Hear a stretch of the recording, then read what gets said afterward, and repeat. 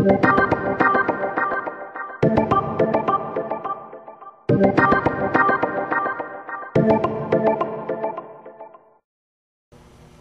my name is Peter Houston, and I'm Senior Director for Identity and Access Management here at Microsoft.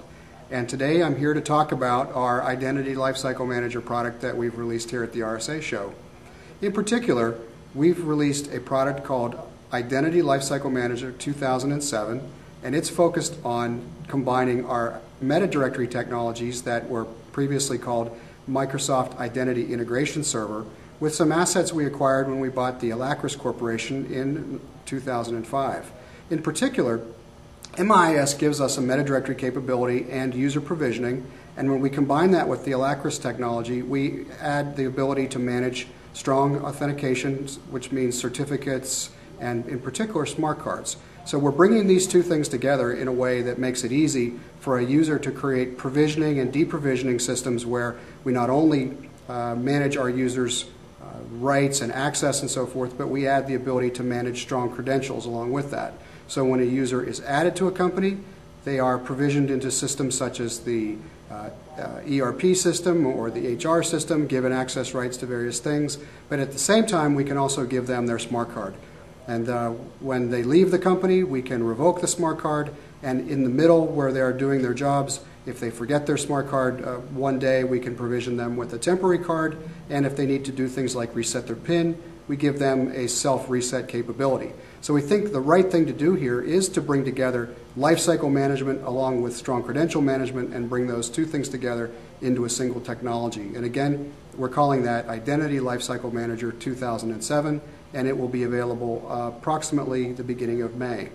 We're also announcing our roadmap for Identity Lifecycle Manager, and in particular we're going to have a second release of the product coming out in approximately the second half of 2008. And this product is going to do a number of things for us, in particular three things. First, it's going to empower information workers to manage their own identities. Second, it's going to offload IT professionals while enabling them to remain in control. And third, it's going to improve operational efficiency. And let me give you some examples of each of those. So first, empowering information workers. Today, when an information worker forgets their password, they have to call the help desk. If they want to create an email group, for example, they have to call the help desk. They have to call the help desk for almost anything that they need to do when it comes to managing their identities. But with this product, we're going to enable the information worker to do a lot more self-management. So for example, if they forget their password, on the login screen there will be a reset password button. And if they answer a certain number of questions correctly, they'll be given the chance to reset their own password.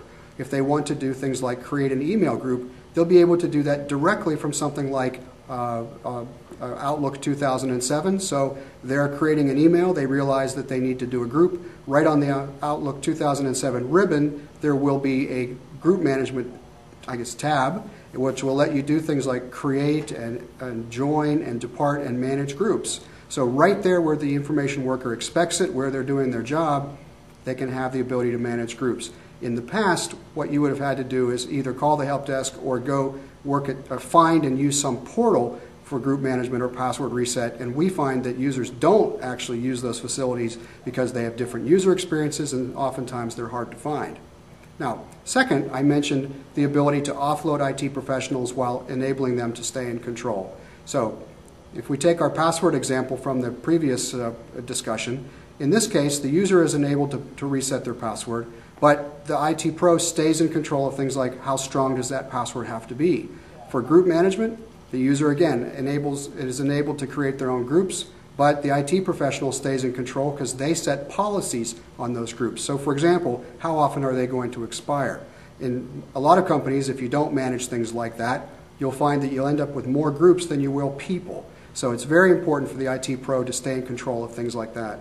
Also, we're enabling them to do things like develop the business rules for granting access to various resources. So instead of having to work all this manually, the IT professional can do things like say that if a person is in this role, then they should be given access to these three things, and do that all very much in an automated fashion through a very powerful business rule language that we're going to be developing for this product. And then finally, improving operational efficiency. It's very relatively simple. I can do things like offload my help desk, where I've had a lot of volumes of calls from all these other things in the past. I can improve efficiency through automating processes that used to be manual. And third, this is a great way to simplify your compliance problem. So for example, in this product, we're going to be writing business rules about who gets access to what resources and why and when. Well, that's what compliance is all about. So we're able to do things like capture the business rules. We're able to do things like capture the data, so when a user is added to the system or deprovisioned from the system, as we would say, then you can automatically look into your log data and write reports against it, and now you have a very, very nice source of compliance information. So those are the three pillars, if you will, or themes of this release. And as I mentioned, it will be coming out in approximately the second half, early second half of 2008. And we're just calling that ILM version 2 at this point. Thank you very much for listening, and we appreciate the chance to tell you about Identity Lifecycle Manager.